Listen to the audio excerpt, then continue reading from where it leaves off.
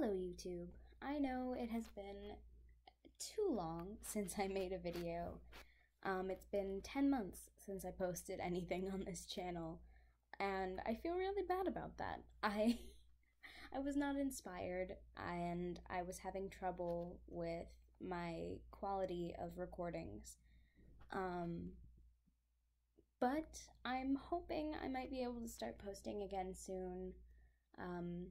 I've just had my 18th birthday a couple months ago, and who knows? I might take up YouTube a little more seriously from here on out. I might not. I make no promises.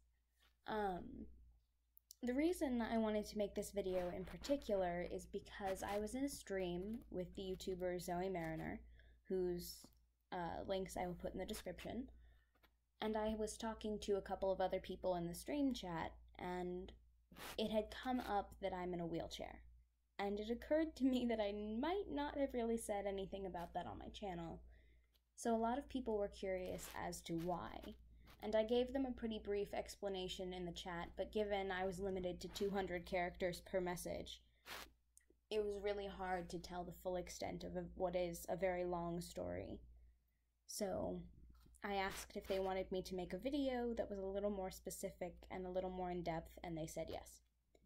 So that's what I'm going to do. Shout out to Spellbell if you're watching this. You were in that stream. I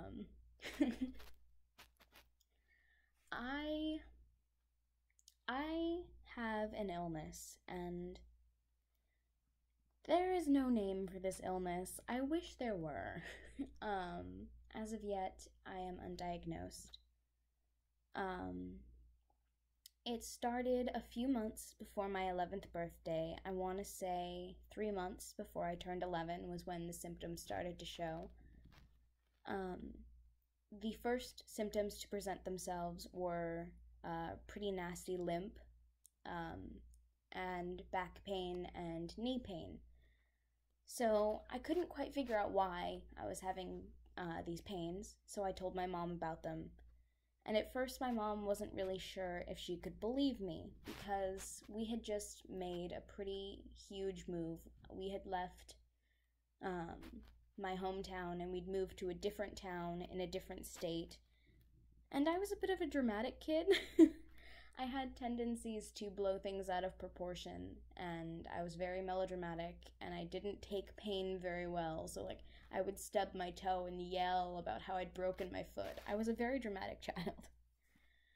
So my mom decided she was going to watch me for a little while, see if I was still limping after a little while, and it wasn't until I was walking to school one day that she watched me walk to school, and all of a sudden she realized, I guess, that I didn't know she was watching me, and I was still limping.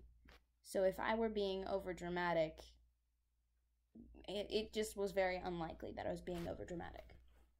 So my mom took me in to a doctor, and the nearest doctor was a whole town away, about an hour's and change drive out of our town, because that was the kind of town we had moved into. For anyone in Arizona, it was Winslow, Arizona. I don't know if anyone's been, but the nearest doctor who could really treat me and the nearest PCP would have been in Flagstaff, Arizona. So we went there. They recommended physical therapy, and I started physical therapy. This enabled me to start walking without the limp again, but the only problem was that I could no longer run. At that point, I was unable to run because just the steps hurt. It was like taking a step felt like a thunderclap going through my body, and it was hard enough to walk slowly, so trying to run was out of the question. And that caused a spiral of things that are related to my life as a whole, but not necessarily to my condition, so I won't mention them. If you want me to go into my history with bullying and everything that happened as a result of that, I will go into it in another video, maybe do a series of story times about my life, but for now, I will stick to my condition. The next thing of note that really happened, I had turned 11. I had gained quite a bit of weight because I wasn't able to exercise that much. And I will probably remember this moment until the day I die. I was in the upstairs shower, and I was just, taking a shower, normal kid stuff.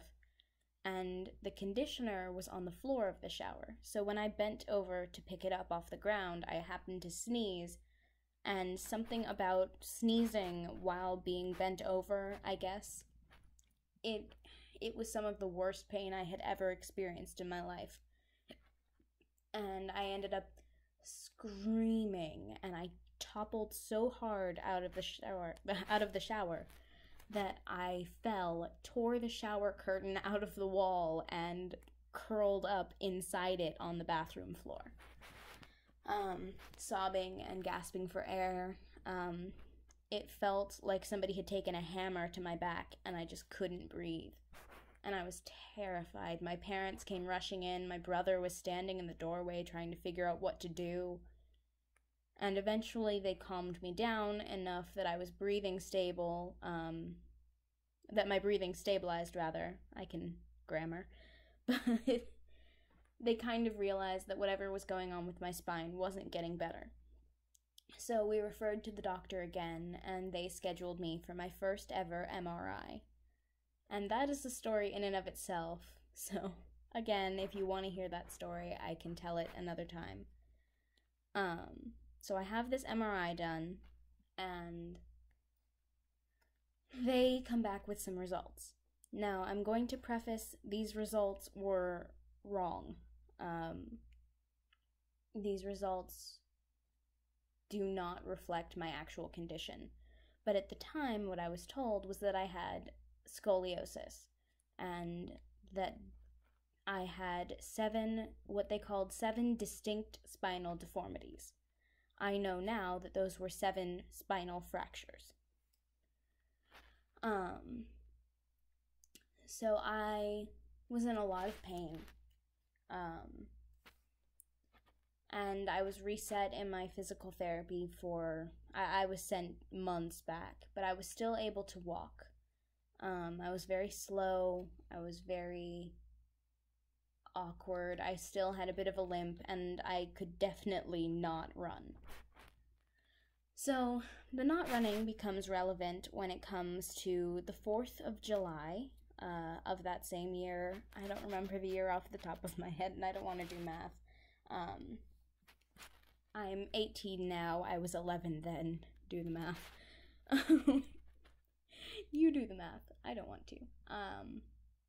But the 4th of July that year, we drove up to my grandparents' house in Cottonwood, and we were going to celebrate. It was going to be probably one of the bigger get-togethers, because until that point, we had never lived in a place where we could celebrate with my grandparents, let alone with just a couple hours of a drive out of the way. We had always been a state away, so we were having my uncle over, my uncle's new girlfriend, and her 2 kids. Or no, her kids didn't come. It was just her, at first. My uncle and my dad's childhood friend, Jesse, his girlfriend, I think, might have been there. I don't remember. His daughter was there, my cousin was there, my brother, my grandparents, and my parents. So, pretty huge full house of people. And in the entryway of my grandmother's house is this large stretch of tile that leads between, it's a hallway of sorts that leads into the kitchen, the living room, and my grandparents' bedroom. Now, my dad's friend, Jesse, his daughter, Emily and I did not get along at all. We still don't really get along. But Emily had suggested that we play a game of tag. And I had already tripped and stumbled outside earlier that day, and I was really not into it. And I was like, I already can't run, and we're not allowed to even run in the house, even if I could. So I decided I was going to sit it out while my cousin, Emily, and my older brother all started playing tag and running around the house, much to the chagrin of everybody else in the household. What ended up happening was I was walking across the rug through that tile entryway, hallway area, and I was walking, let's say, I was walking on the right side of the carpet, and my brother and my cousin go running by on the left side of the carpet, and because the carpet didn't have any rubber grips on the bottom, it slipped, and because they were moving faster, it slipped after them. So it was a bit of a disaster, and I fell. I crashed into the ground, and my vision went red. My left wrist and ankle were both broken in the fall, but my wrist wasn't broken as badly, so what I felt was mostly my ankle. I really didn't realize my wrist was broken until a couple hours later.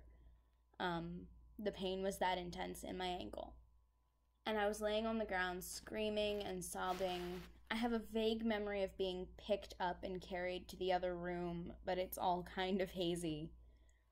My uncle and his girlfriend were both convinced that it had to have been just a sprain.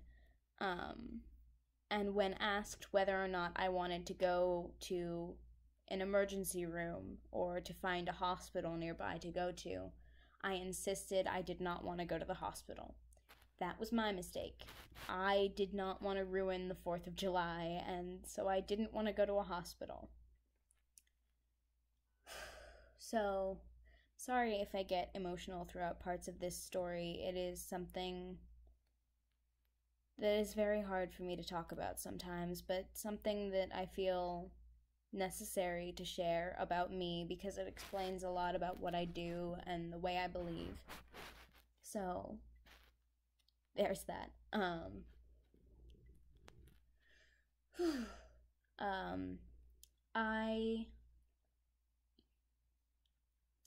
I went home with my family that night, a night early. We took my cousin with us, and I spent the next couple of weeks recovering. My grandmother, my maternal grandmother, the one we didn't visit, came down from Connecticut where she lived, and she spent some time with us. And we kind of functioned on the idea that it was a sprain.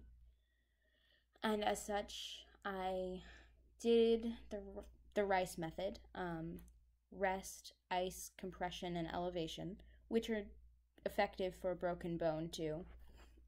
And when I started to show signs that I was getting a little bit better, because the fracture was healing, because we assumed it was a sprain and not a break, I was told that the next course of action would be to just start walking on it. And that might have worked for a sprain, but seeming it wasn't a sprain, it hurt. Walking on my broken ankle, I walked up and down flights of stairs. I walked through an entire house of wood and tile. There was no carpet anywhere in the house except for my brother's bedroom, which was literally the size of my closet. Like, he only chose to sleep there because it was the only room with carpet. So I was walking on hard floors with a broken ankle, and I didn't know it. And that caused me to fall down the stairs, which was really unfortunate, apparently. My brother was, like, traumatized. I don't remember it at all. But my brother really does, and he does not like the memory. So what ended up happening, I will vividly remember, probably forever. I went to go get a glass of milk, and as I turned to set the milk on the table, I set it down, turned back to close the fridge, and I heard this sickening crack. and my left ankle exploded in pain all over again. And I collapsed to the floor, screamed my head off, and my parents made an appointment immediately for me to see a doctor. So, I don't think we went to an ER because there wasn't an ER in town. Like, there was an urgent care, but I don't think it was really equipped to handle emergency x-rays. Like, maybe I was wrong, but for some reason or another, we made an appointment to go back to Flagstaff to have it x-rayed. We had it x-rayed. It was confirmed broken, and it was put in a cast. I had asked them to also x-ray my left wrist because I also suspected that it was broken, and they told me no. They told me that I was making it up and that there was no way that my wrist was actually broken. And so my wrist healed incorrectly. So that's a bummer. So I spent the next couple of weeks in that cast, and I was in a wheelchair because I couldn't use crutches because my arm hurt so bad that I couldn't handle it. My arm, and with my pre-existing condition in my back, it was just too much. Crutches were too much. So they put me in a wheelchair. And to this day, I have not been consistently out of the wheelchair since.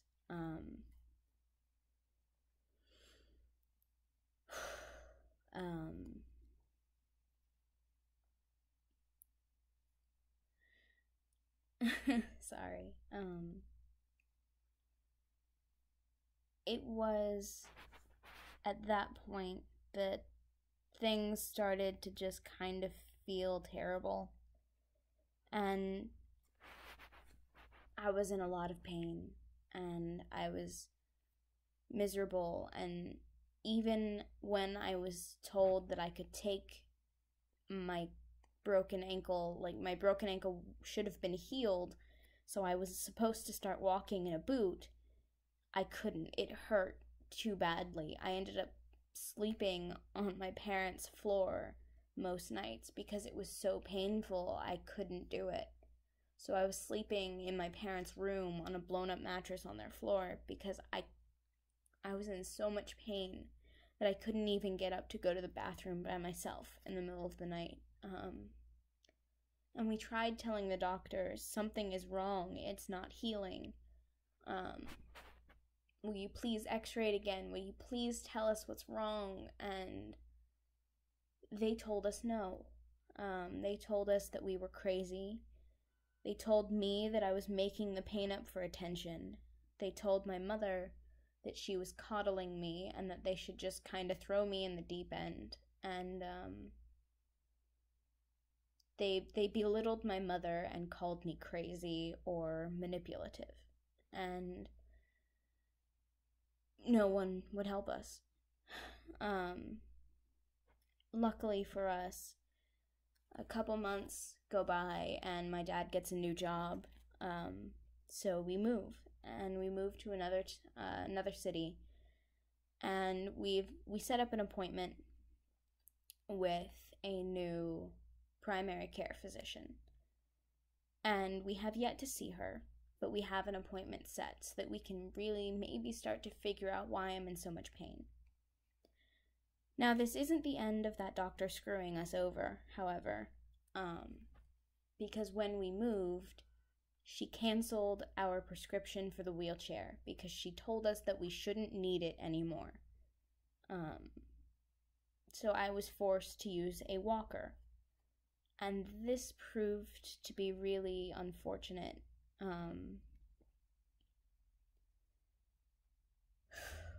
My parents went to register me and my brother for school, so that we could start going to school soon. And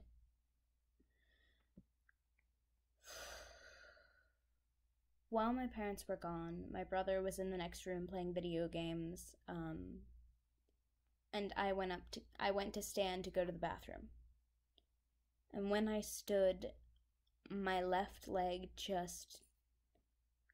it made my ankle fracture look like a walk in the park.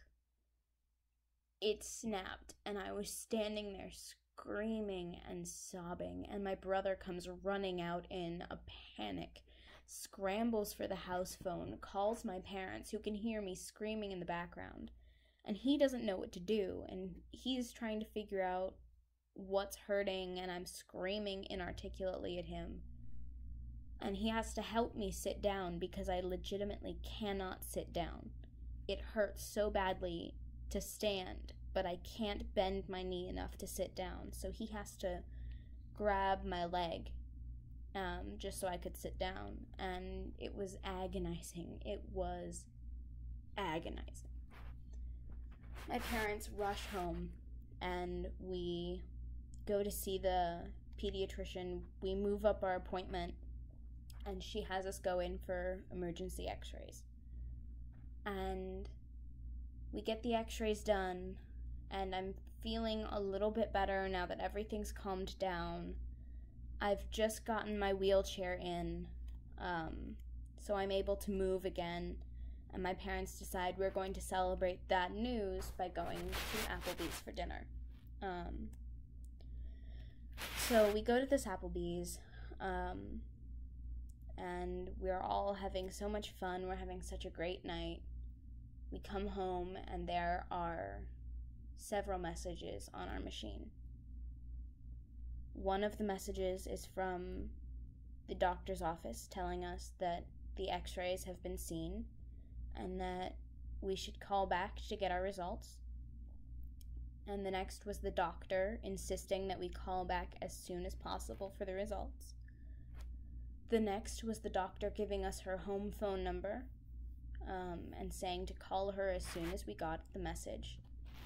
And the next was her calling from home to say that since we hadn't reached out in a timely manner, she was just going to tell us so that she wouldn't have to waste her time telling us over a phone conversation, so that we could just hear it on the answering machine. And she said, her bones are ghosting.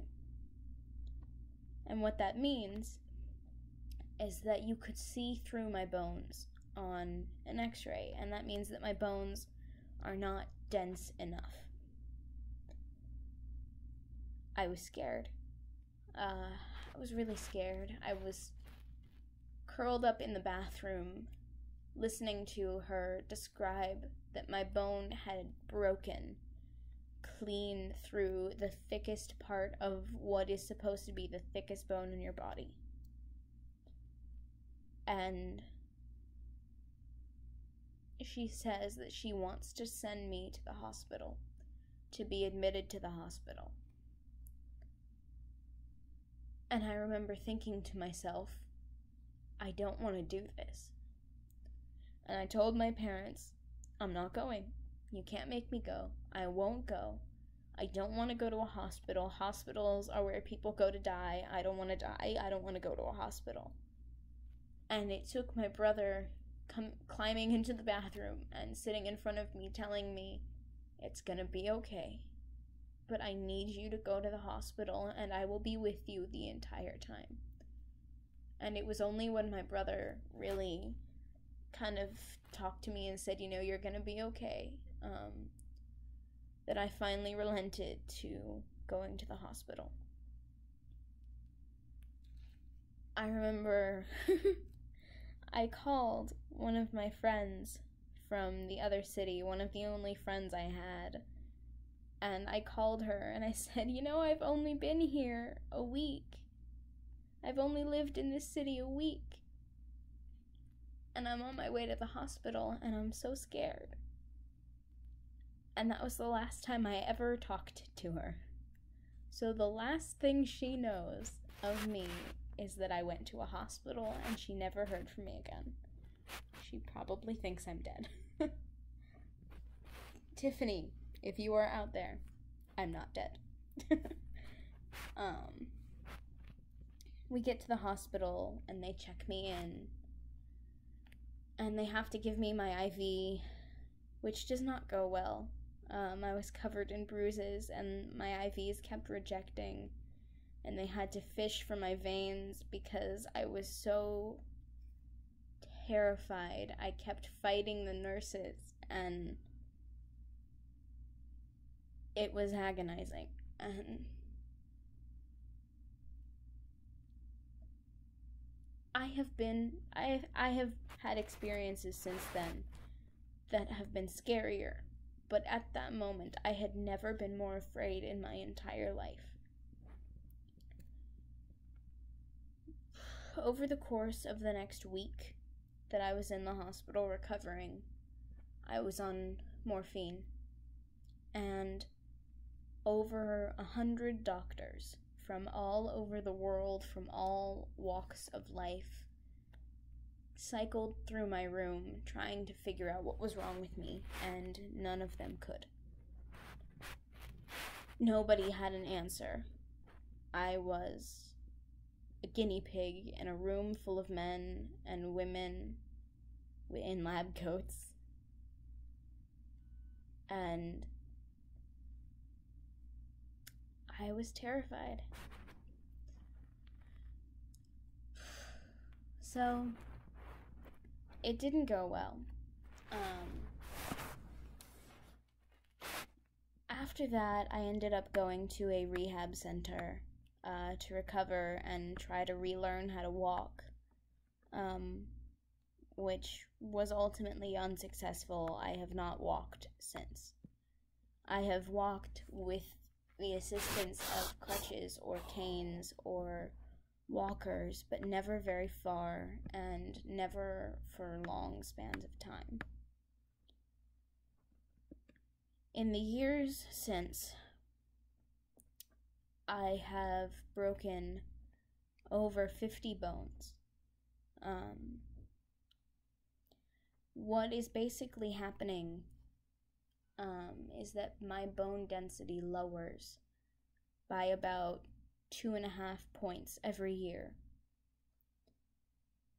So, to give you a little bit of an example for what that means, there is something called a DEXA scale, and this scale says that people who are a 0 or a -1 on the scale are normal. People who are a -3.25 to a -4.25 have osteoporosis. The last results that I remember were, I want to say, -9.10.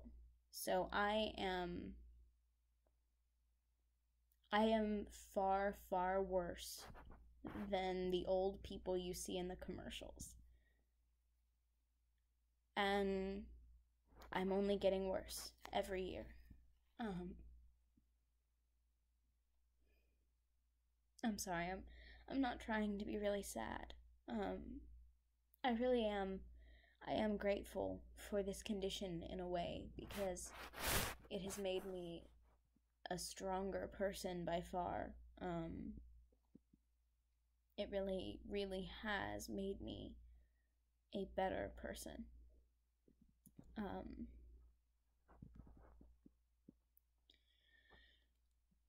They have tried several treatments. They have tried several pill regimens. None of them have ever worked. Evidently. They tried, I don't remember what it's a variant on the bisphosphonate treatments, which are IV infusion treatments that basically trick your bones into thinking that they're broken. The problem with it is that it also causes you to be extremely sick and weak. And when I talk about it, the most common way to refer to it is I call it chemo, because chemo is the closest possible thing I can relate it to. As a matter of fact, when I got these treatments, I got them once every 2 months for about a little less than a year.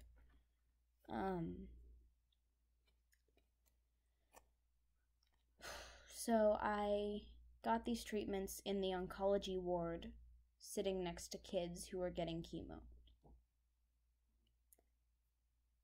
And I have a few stories from that, but they're all pretty sad. So, I know this has been really long. There is a little bit of hope that I will fill you guys in on.